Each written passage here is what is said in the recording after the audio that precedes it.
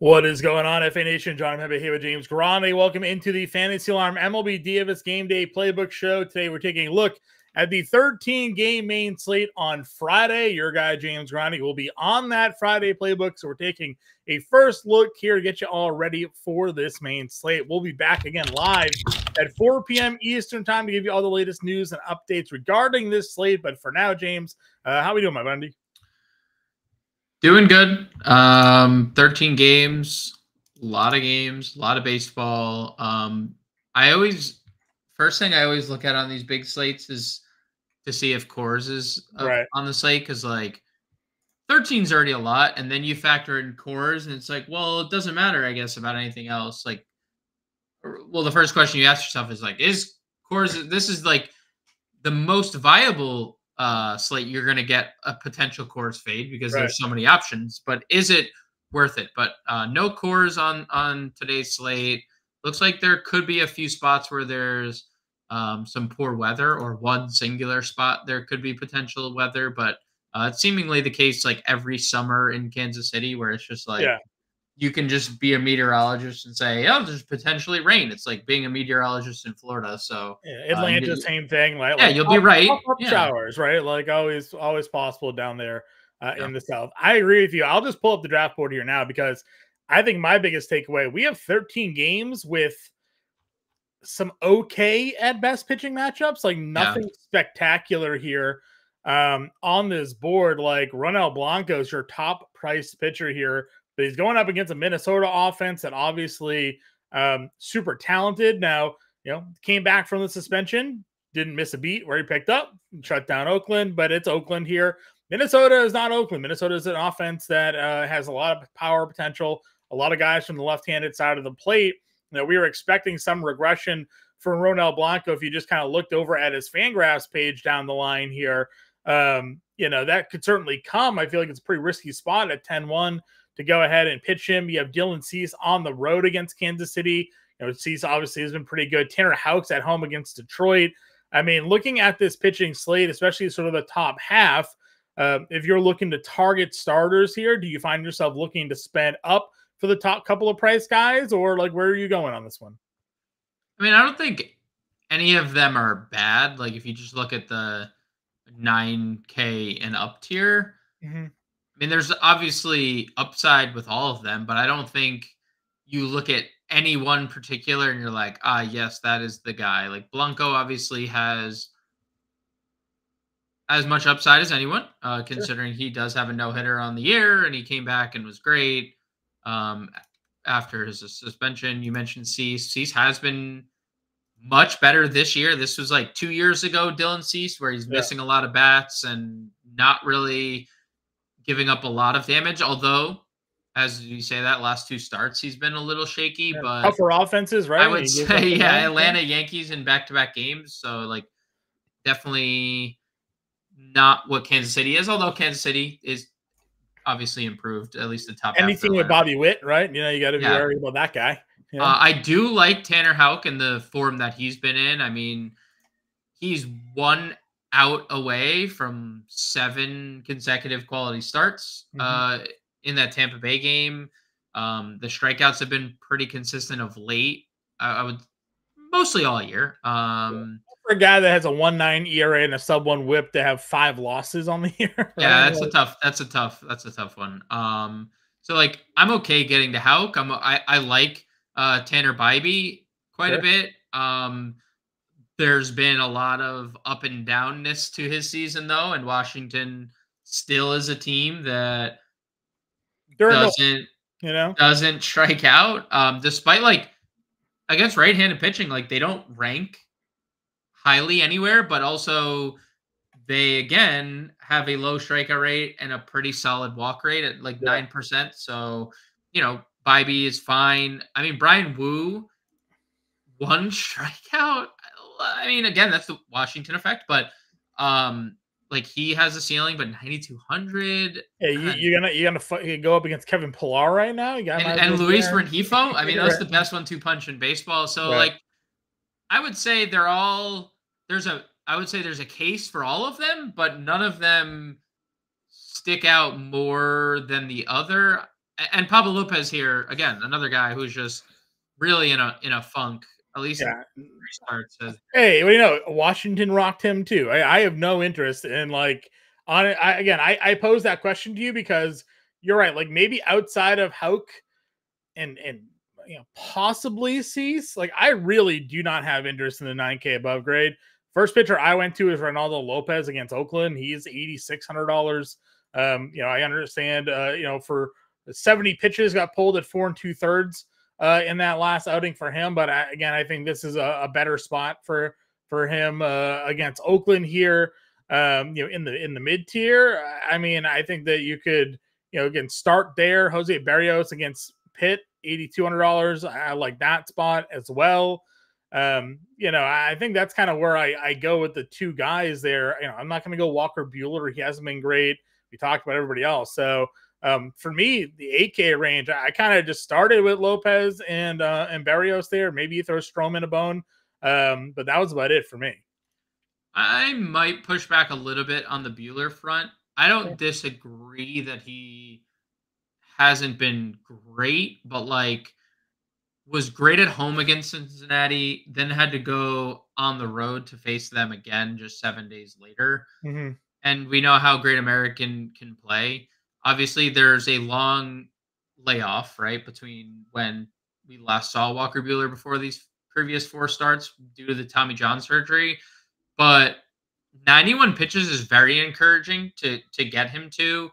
Colorado's, you know, by all accounts, been pretty solid against right-handed pitching. On the year, I mean, they rank in the middle of the league when you look at OPS. But then when you look at their road splits this year, and I think that's like something that we naturally have to factor in, just given going from Coors to anywhere else.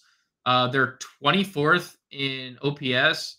They have a 25% strikeout rate away from Coors Field this year. So we just saw Buehler 2 starts ago with 7 strikeouts against Cincinnati. Yeah, I do think there's a little bit of a ceiling if we're going to factor in whenever he's fully healthy, which I assume like later in the summer, you know, we'll start getting like peak Walker Buehler again. yeah. I mean, this is an elite pitcher that we're getting for sub 9K in a pretty good matchup, in a very good pitching environment with, I mean, let's face it, more win equity than anybody probably on the slate. So Yep, that's fair. That'd be my only pushback there. Sure. Yeah, I guess for me, you're right. Obviously, the good start against Cincinnati. Cincinnati has really struggled against righties this season. Colorado, though, is right kind of there with them, a 25% strikeout rate at 248. Batting average against righties is 9th in baseball. Just overall, actually, those are their overall numbers this year against right-handed pitching. Colorado 10th best batting average, just 246 though, not like it's jumping off the page. 26% strikeout rate, still 4th highest. So yeah, I guess like I'm more so waiting for like the big game out of Walker Buehler, and maybe that comes here at home and under 9K, like you said. He's a guy that when going good would be, you know, about $1,000 more expensive. So those numbers are also, I mean, you factor in the Coors, right? Like your overarching thoughts on right-handed pitching is kind of like not yours, just saying like you look at overall numbers is kind of skewed because they play their home games where they play their home games. Yeah, I mean, honestly, this year, them as a team, they haven't really had any drastic home road splits. They sit right in the middle of the pack. Batting average wise against righties, they're 14th. They're 14th in ISO. Bad WOBA. They're never a WOBA team, 21st. And the strikeout rate's still 25%. That's on the road this season for them. Yeah, they have like Ryan McMahon this year has better road numbers than home numbers. Like they're just a backwards team this year that just isn't very good in general. So yeah, you know, you bring up some good points on Buehler there.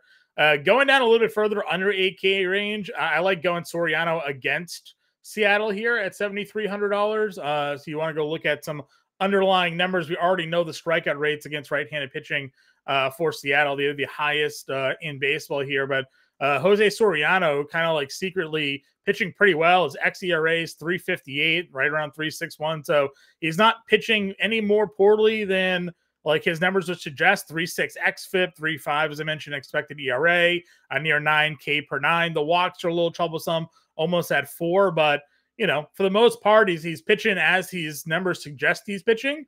And there's some good strikeout upside here on this matchup for him.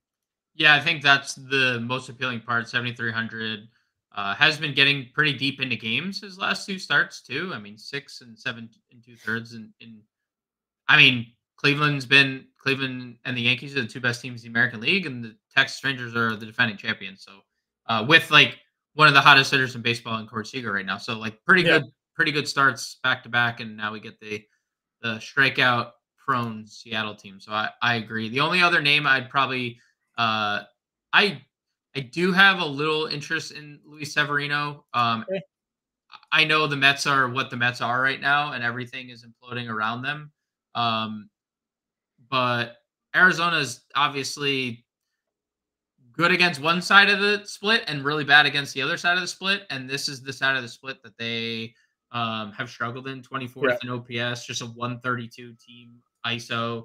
They don't strike out a ton, but sub 300 WOBA as a team as well against right-handed pitching. So Severino definitely like quietly having a resurgent year, and it's for him. It's unfortunate because the Mets are the biggest disaster in the game right now, and it's not really like close. But 8K pitching at home, I really don't hate Severino. The only thing, obviously, you do kind of dislike is like, can they? Maybe no Lindor. Yeah, maybe no Lindor. Maybe no Pete Alonso in the lineup. Yeah, it's like 1-0 loss. A 1-0 loss. Like that's definitely in the cards. Yeah, Montgomery obviously hasn't been any great shakes here either. So it's not like they're Mets might even be favorites in this game when it comes down to it. Any other value pitchers you have any interest in? Again, it's a big slate, so there's plenty of options. But anybody for you here? I don't hate Bailey Falter. Toronto doesn't really strike out. He doesn't really strike guys out, but it's really hard not to like the depth that he's been pitching into games. Sure. But obviously it's Bailey Falter, so that could falter at any moment. There's probably not a lot else that you can necessarily look to. I guess Tobias Myers would be something, considering it's the White Sox. 4 1/3 and 4 innings in 2 of his last 3. Obviously, like pretty stretched out if you look at and it's the matchup against the White Sox, right? I just saw a graphic. One of their 2 lefties, and Andrew Benintendi, has the lowest ISO or the lowest WOBA in recent memory. The second lowest WOBA at this point in the season, like the history of the MLB, and that's like one of their 2 lefties they have in their lineup. So Tobias Myers as a dart. I mean, again, it's not like exciting, but 6,900, nice, and there's not a lot of other stuff you. Yeah, I agree with you. Moving on over to catcher, again, a spot where we generally look to find the value. Sean Murphy, for me, is still just sitting there in the mid 3Ks. He's got a lefty in Sears. I know the Atlanta offense really hasn't looked great, especially now there's no Ron Acuna there. Up at the top of that lineup, Riley's been struggling. Matt Olson has been struggling, but they do get Sean Murphy back. This is a pretty good price tag for what he can be at the plate against a lefty in Sears. Yeah, I mean, former team, revenge in baseball. It's always such a great narrative when you're trying to hit a 100-mile-an-hour fastball. I'm okay getting to whatever Braves catchers in the lineup if both are in the lineup. I know obviously Murphy's the cheaper between him and d'Arnaud, but if d'Arnaud's in the lineup, I'd probably toss him in that same bucket as well. Yeah, that's fine by me. And again, we'll figure out as these lineups come live. Again, we'll be back here 4 p.m. Eastern time to break down the main slate for everybody once again with some official lineups as they come out. So we'll get a better idea of where the value catches are going to be on this slate then. Moving on over to first base. Again, we have 13 games here, so a loaded player pool. We don't have to spend too much time saying why the Dodgers bats are good against Hudson here, obviously. So if you're looking at this top half of first base, what are some of your other targets for tonight? Not much. Above 5K. I guess like I know I touted Bailey Falter, but Vladdy at 51 in the better end of the split, although he's been notoriously better against righties. I don't love much. Maybe like O'Hearn at 43, although there is a lot of positive regression coming Aaron Savali's way eventually, I guess is the answer there. Nathaniel Lowe against Sixto Sanchez at 42. Yeah, Sixto first run Sanchez, like Sixto first run Sanchez. Jake Bowers against Eric Fetty, 4,100. And I was going to mention Gary Sanchez, a catcher as well. For a full Milwaukee stack. 4,100 for Bowers. I know he's struggling a little bit, but he hits in the middle of the lineup against right-handed pitching. So yeah, for sure. I don't mind that. Yeah, Fetty winning 20 games in the KBO last year blew my mind, but he's back, and the MLB's found some interesting success so far to this, but I don't know if that's long-term sustainable for him. So other value plays, kind of like scrolling down, LeMahieu's there at 3,300 if he continues to bat in that lineup. Could go there. I don't think Jose Urena is very good. So Berger or Bell, if you want to plug either of those guys in for Miami. I know that offense isn't anything great, but you got them there. You got Carlos Santana against Blanco as well as a cheap option. So again, we'll see what these lineups are. I'm kind of with you though. Not too much outside of the Dodgers guys. First, spend up a couple of obvious mid-tier guys, and I definitely like Texas against Sixto Sanchez there, especially as we move across these positions. At second base, we do have Albies versus lefty and Sears. If you are looking to spend up, he's $5,200. Semion's $5K against Sixto Sanchez. Those are clear the top two for me. Yeah, I agree. I know Altuve's like, it's crazy to like, why would you pay 56 for Altuve when you could just play Albies in the elite split and Semien against Sixto? But like, I wouldn't completely write off the Astros in general if Pablo Lopez is going to pitch the way Pablo Lopez has. I mean, he has been absolutely atrocious in 3 straight starts. So there is, I think, some merit to getting to Altuve, who's been pretty good for a pretty bad team. Probably a much lower rostership as well. Right? Yeah, and low on, and then I have never ever had a problem playing Andres Jimenez against a lefty, and I'm not going to have that problem here against Patrick Corbin either. So if you want to play Jimenez, who's been running a little bit more lately, we know that he has been pretty good against lefties throughout his career, so that hasn't necessarily. And we know what Patrick Corbin has been against lefties in his own right. Like he can't pitch against or just anything on the mound for him. So I'm with you there. Again, if you want a boring play, Luis Urias there against Watkins 48 as well. Toronto bats against Falter if you're not a believer in him there. Any other mid-tier options for you? Again, let's kind of work our way down. We identify the top guys. Any mid or value options? Yeah, I mean, Bryce Terang, he's always live to steal a base. Mm-hmm. If and when he gets on, there's so much speed there. Can't go Garcia. He's back in a slump. No on like Glaber, no on Estrada, Rojas. Would you go IKF? Yeah, IKF's been pretty good.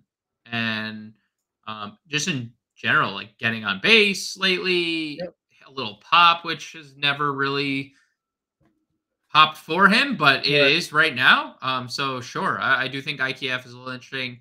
I definitely think, Brandon Lau at $3,200 is a little bit interesting. He faces off against a righty and Albert Suarez. So Albert Suarez, going to be used as a traditional starter after starting the year in that role. Then he goes back to the bullpen, but 80 pitches in his last outing. He looked really good, but Brandon Lau for a potential. I know I get it. He's been terrible. Triples in 2 of the last 3. Not what you'd expect that of Brandon Lau there. No, but maybe signs of life in general. This guy hit 40 home runs, right? Did he hit 40 a couple years ago? A couple years ago, he hit 40. forgot how to bring it back. A lot of injury, definitely a lot of injuries over the past few years. Definitely some poor play, but he's the second base Joey Gallo. You know, he is. Shout out Joey Gallo, new father. True. Pending. Not Mark Davis. Not Mark Davis. Yeah, not Mark Davis. Yeah, so that I don't mind that price, 3,200 as you mentioned as well. You could go David Hamilton if he continues to be in the lineup for the Red Sox at 3,100. Again, not a guy you're expecting power out of, but 4 steals over the last 10. He's still 70. I think it was AA a couple of years ago. So like very capable, at least of late, of getting on base. And then he's got the green light to run when he's there. Anything else for you here? Not a second, no. Okay. Third base then. Jose Ramirez against Corbin. We played him a lot in course. He did not let us down.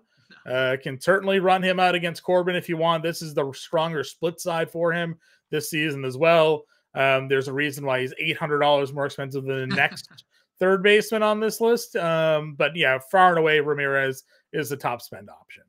Yeah, I mean, this price is definitely based on like this tear that he's been on. And I'm not going to say it was all Coors induced because it wasn't, because he was on this tear pre-Coors. But his price is very expensive. But it's basically like you go from Coors to facing Corbin. Ooh. You're basically like, it's just an extension of it again, right? Like we get all the same. It's like, oh, wait, I just played all this Cleveland for the last week and now I get to do it again. That's great because they're keep continuously paying it off. There's not even really a lot of Cleveland guys that you want, honestly, but like we'll probably talk Fry and Freeman here. Fry, Freeman, Ramirez, move on. Like Fry, Freeman, Ramirez, move on. Right?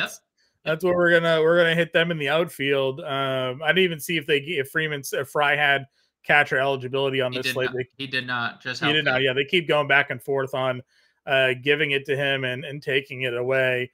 This year, Corbin against lefties, they're doing the damage against him again. That's no surprise. Righties rather, they're doing the damage against him. No real surprise. That I don't know if a 560 slugging is good or not, but it feels good. Mid-tier options for you. I don't mind Paredes just for the power at $4,600 if you wanted to go there. Bregman homered again today. If you think Lopez keeps struggling, he's 41. Could go in that direction as well.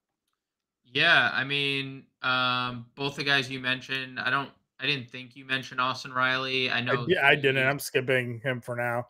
I know it's been a little disappointing after whatever it was that he was not on the injury list for, because he wasn't injured enough for the injury list. Great games. He's just not on the IL, just missing games. Seems like a mistake, but neither here nor there is the time to discuss it.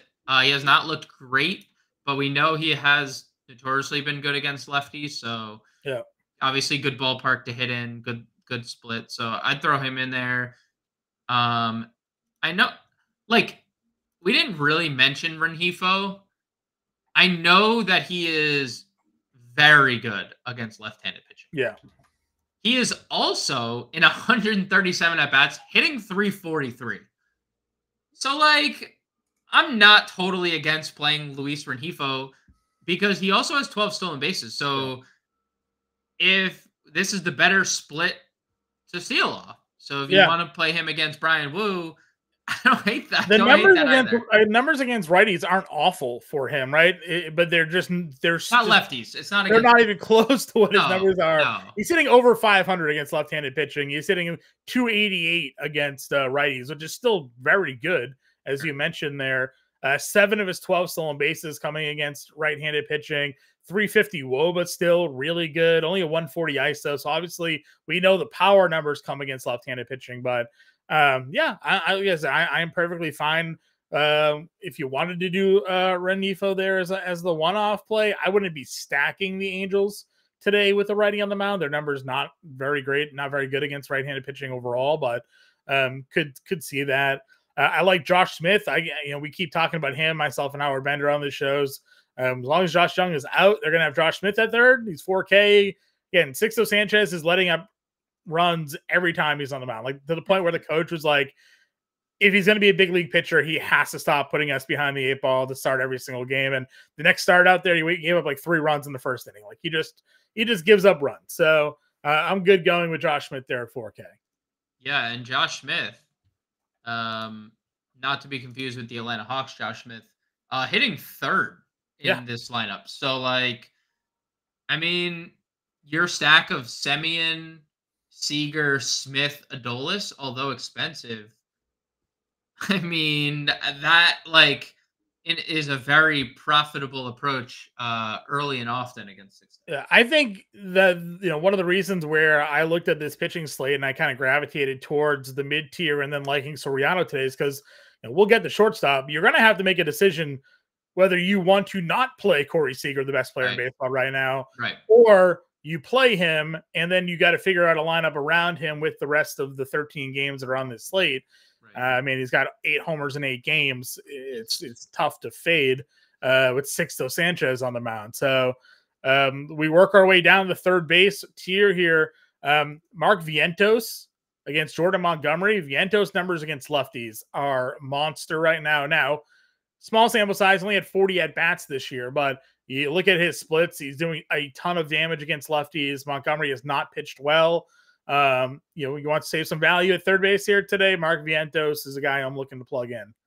Yeah, I like the Vientos call quite a bit because you're not going to find much power at 3,400, and I'm hitting 300 even in that small sample. Only other name I'd throw out there, it's not the better end of his split because he's better against lefties as well, but Joey Ortiz for the Brewers. Sure. Against Fetty. I know Fetty's been fine, but Ortiz has a little speed, a little power, has been really, really good for the Brewers. Sure. 75 OPS.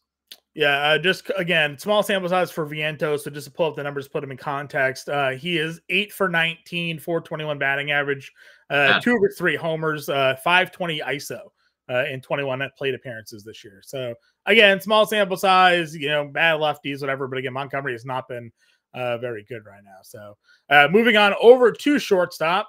Talk about a loaded tier where Seager is the 5th highest priced shortstop here.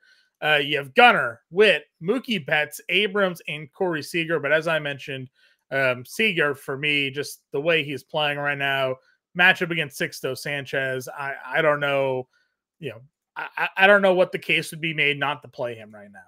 Dude, he does this every single year. He has a stretch in the middle of every year where you're just like, that dude, I wish he stayed healthy more. It's like, he's just always good and has these like monumental stretches, and you just play him during those stretches. So yeah, I mean, there's no like wrong answer necessarily, but even when you look at everyone else, Seager has the best matchup of the 5 too. Yeah. Of the 5 guys that are above 5K, you could probably make the case for Mookie as well, but Seager's been Seager, Gunnar, and Mookie. Yeah, Seager, Gunnar, Mookie have the better matchups, obviously, but you're saving money on Seager, so better value. I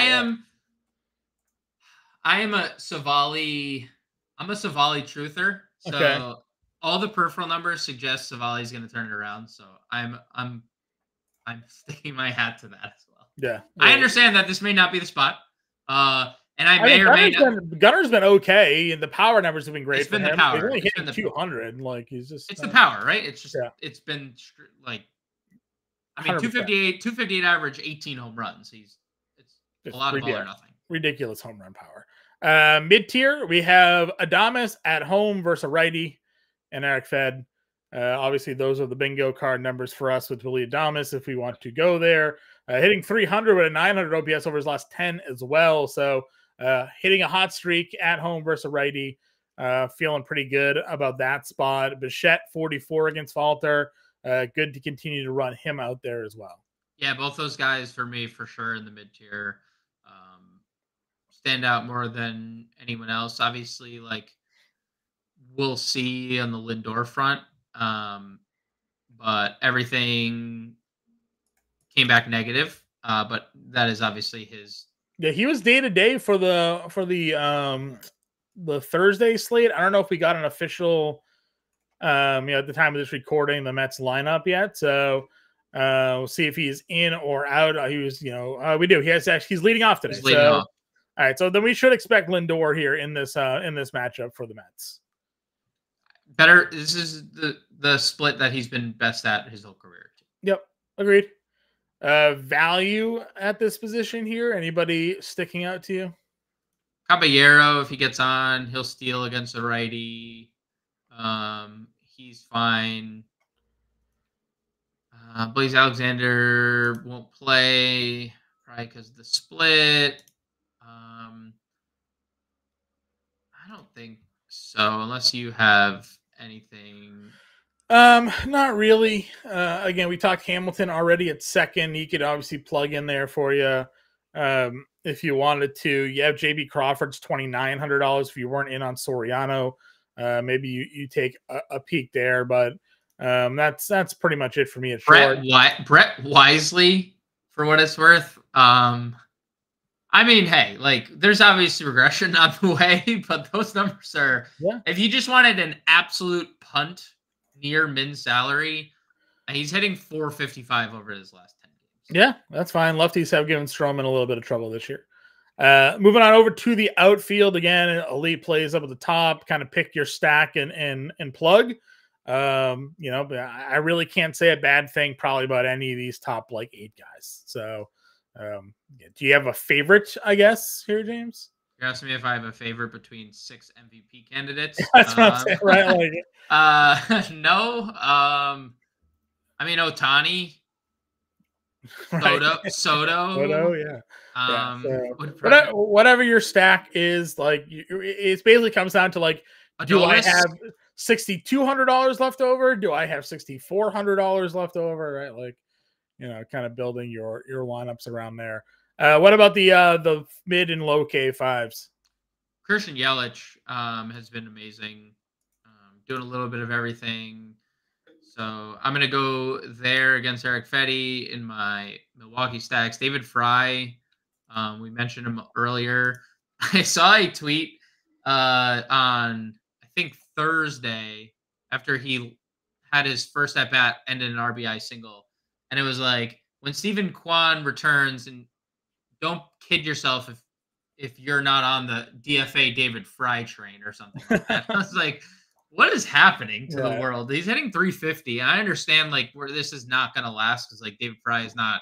Yeah, he's a 29-year-old, but hey, you know what? Sometimes these guys do just like pop out, Adolis Garcia, anybody? Just have like a random season where they just, they go out there and they bang home runs and, it lasts for a year and then they move on. But like, I mean, left-handed pitching has been the split that we want. It's Patrick Corbin sitting 419 against lefties with a 370 ISO and a 790 slug. So, the guy priced right below him is the example that you gave, Brent Rooker. Like, yeah, there are cases of players that like just start being better later. And David Fry is the case, especially against left-handed pitching. Yeah, and you know what? Fry last year still had almost a 200 ISO against left-handed pitching. There you go. So, there you go. Like it's not like he's a complete anomaly there. Right. I don't know. Corbin Carroll probably eventually hits out of it, but I'm not going to go there. Did lead off the other day. I know. Which is they're trying anything to move him around the lineup. 3 hits and out of the leadoff spot is definitely double-digit fantasy points in 3 of the last 4. He's a $5,600 player if he was healthy. Playing like he did last year, right? Where did we hear that before? Last year at the beginning of the year when he was 3,400. Yeah, we played him. We played him for 2 months. We're like, he's a $5,000 player, and he was obviously playing like it, and he's not this year, but still. Let's see. What else do we do here? You said you're a Savale guy, so probably not going Mullins. I mean, I'm also not like. I'm not like saying he hasn't pitched great, but when you look at the numbers versus all the expected stuff, he's just been very unlucky. I like Wilder Abreu. Same. He's been really good against right-handed pitching. Yeah, and Kenta Maeda is obviously nothing special there.